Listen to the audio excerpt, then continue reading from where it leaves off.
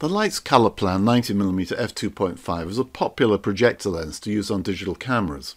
It comes in two main versions, an all-silver made-in-Germany version and a made-in-Portugal version with a black top. Since I own both lenses, I've often been asked how sharp the lenses are and which version is the sharpest. So I've done a simple test for you on a Sony a7 IV full-frame camera. I took many photos and I chose the sharpest image for each lens straight out of camera. Here's the made-in-Germany version close up. Both these lenses are sharp if you nail the focus. And here's the made-in-Portugal version.